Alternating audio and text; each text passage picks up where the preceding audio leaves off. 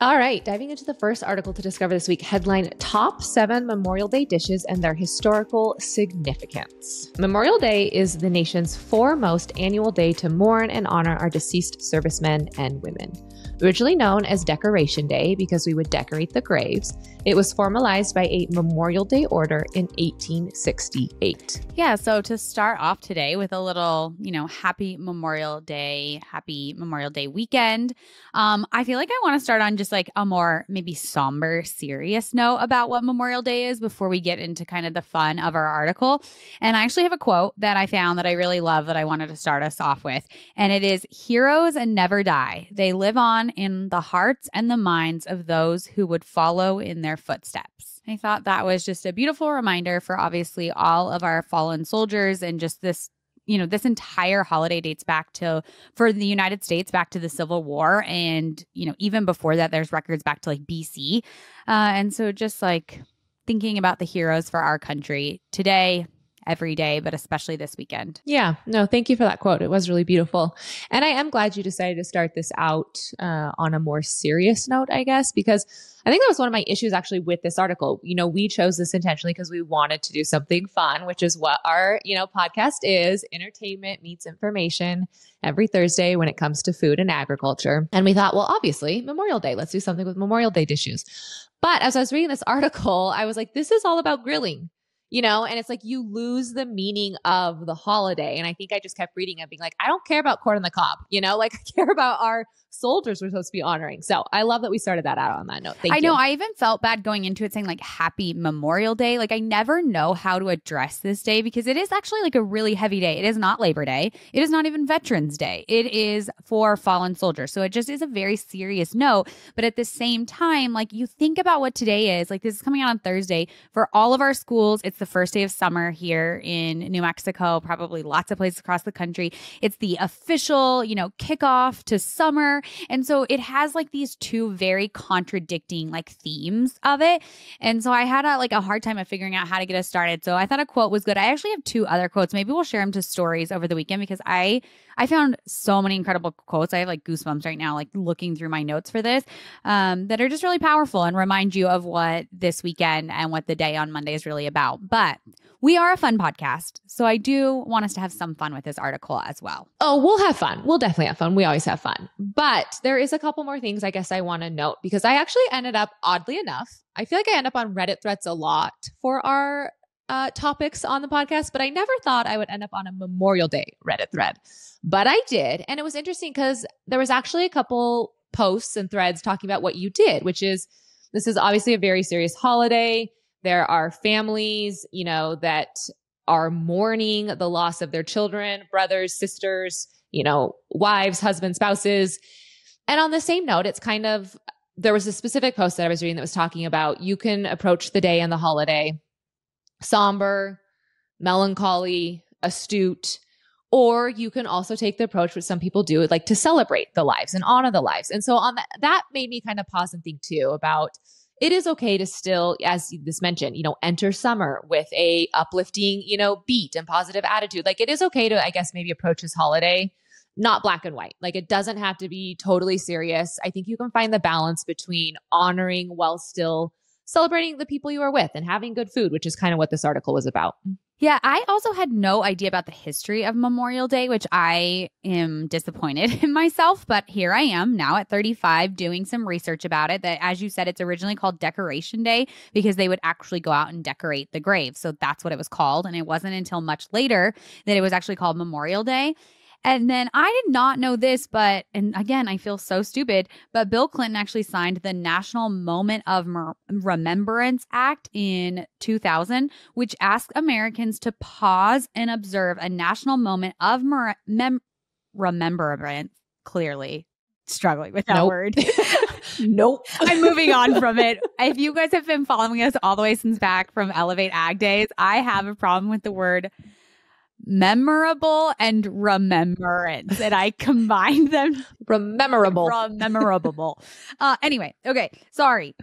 But anyway, at 3 p.m. local time, we're all supposed to pause and stop and take a moment. And I am definitely going to add that into like wherever we're at.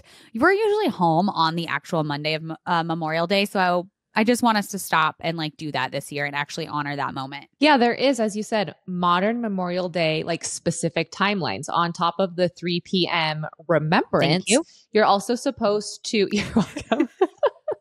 You're also supposed to fly your flags at half staff, but only until noon. And then at that point, that is when you swiftly raise them to the top of the pole, which is something I didn't realize. When you are raising a flag, you're supposed to do it very, very quickly. And when you are lowering a flag, you're supposed to do it very slowly. And I did not realize that there was even, I knew there was a lot of intent with how you handle a flag and fly a flag. And I know you have to like shine a flag on it at night and stuff, but I didn't realize, I guess, that specific detail of when you are actually lowering and raising. There was even guidelines around that. So I learned that too. Did you have to raise flags and lower flags at school? Because that was like you would get like assigned a week, and every day for a week you'd have to do it. And almost always like one of the veteran teachers would teach us about the flag and all the duties and everything. Oh, that is so cool. It was cool. Actually, I'm just remembering this now. I feel like I should do this with the girls with like homeschooling because they wouldn't obviously have it otherwise. But it was actually a cool thing to have be a part of your school, that you took a ton of responsibility and you actually had to learn about the flag. I know now that we have our office set up on the ranch, we're going to put like, a Kovarik cattle sign out in front of it and kind of landscape it. And I want to get a flagpole for there. And so maybe I'll do the same thing. Like when we get that, I could teach the boys about it. I have one other thing that, you just mentioned that you're going to make this kind of a thing. I have one out of, I guess, learning for this article, I discovered something that I'm going to implement, a yearly memorial thing. And I want to dive into that and then we can get into the fun food. But I was like thinking about all the flowers, right? I mean, we're an ag podcast. And so I was thinking about all the flowers for Memorial Day. And I was maybe going to bring some flower stats. But I ended up stumbling upon what is called the Memorial Day Flower Foundation. And essentially it was started in 2011 by just a person who said they had 5 family members buried in Arlington Cemetery. And that year in 2011, they wanted to try and hand out 10,000 flowers to the different graves. And it has since grown to over hundreds and hundreds of thousands of flowers. And so if you want, you can go to the Memorial Day Flower Foundation website and you can put in a donation, which helps buy flowers for the graves. And I was like, I think I'm going to start doing that every year on Memorial Day, like donating some money for the flowers to be bought. So I thought I'd share that in case any discos want to maybe look into that for themselves too. I love that. We should make a disco donation, a Discover Ag donation to them. Yeah, Discover Ag and all our listeners. Okay, getting into the food, because let's be honest, we're a food news podcast. I'm ready for it. And to be honest, I am so ready for summer foods. Like I am ready for a change in my routine of foods. And so I actually liked this article that I was like, okay, what can I like kick back up again? Like last night I opened my freezer and there was soup and I was like, I just can't. It's 96 degrees outside at 7:30. Like I'm not making soup.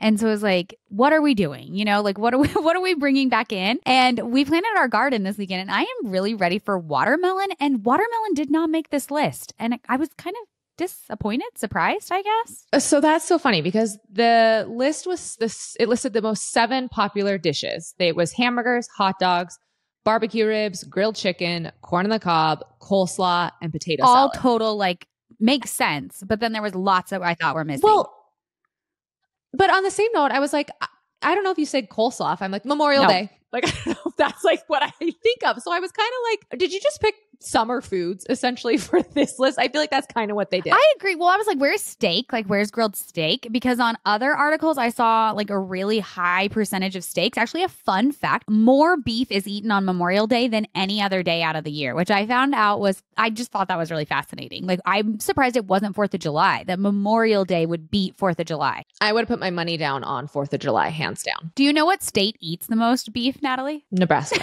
Montana. Oh. And the least beef eating state is Maine, which I was like, yeah, well, if I was picking between beef and lobster, like I might choose lobster too. Yeah.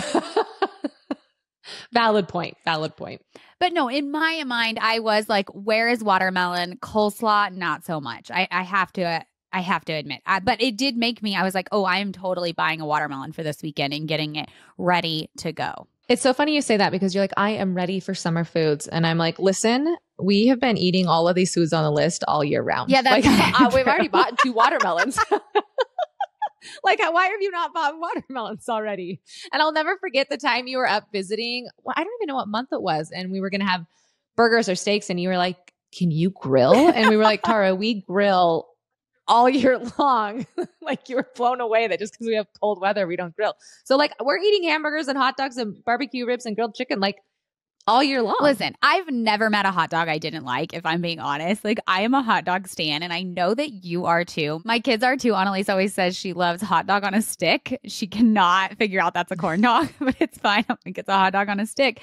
But I truly do love hot dogs, and I eat them all year round. So I don't know why I say that either, but I think it's more socially acceptable now to be like, we're having hamburgers 3 nights a week and like toss in some hot dogs. No, you know I will mow down on a hot dog or a corn dog any day of the year, anywhere. I mean, I always joke that I'm a food snob until it comes to a hot dog or a corn dog, and I will eat like the gas station on the corner of the smallest town in the world with question marks behind it. I will consume that hot dog. Like I love a hot dog. Well, you are not the only one, and I am not the only one, because we eat over 800 hot dogs a second on Memorial Day. Americans are disgusting. That's so gross. I know. Oh my gosh. Makes me think of like a hot dog eating contest. Have you ever been at a hot dog eating contest or any type of food eating contest? But I feel like that's something else I might excel at. I have so few talents. Maybe we should have the next time we're together, we could have a hot dog eating contest. We should. Guinevere still discusses the time that we had a cartwheel competition, you and I. Cartwheel contest. 35 years old. I think we both like threw our hips out, but maybe a hot dog competition would be more up our alley. Okay, I think the last thing I have to say about this article is it made me ready to fire up the grill, which we have not actually done in forever. Daniel has become air fryer obsessed. He has not turned on the grill not one time since the air fryer entered our house. But last night I was like, that's it. It's time, turn on the grill. And he was like, why would I turn on the hot grill when I could just air fry my steak? And I was like, because it's summer. You have to grill. And that is because I said so. Because happy wife, happy life. Mama wants a hot dog. A grilled hot dog, not an air fried one. Yeah. Yeah.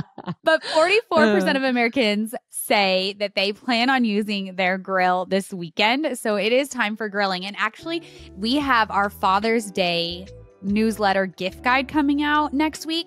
And I put a couple things for grilling, some things that Daniel really loves for his Weber and his Big Green Egg. So if you are also firing up your grill this weekend, make sure you're signed up for, Club Discover, because there is going to be some good recommendations for the men in your life on that list.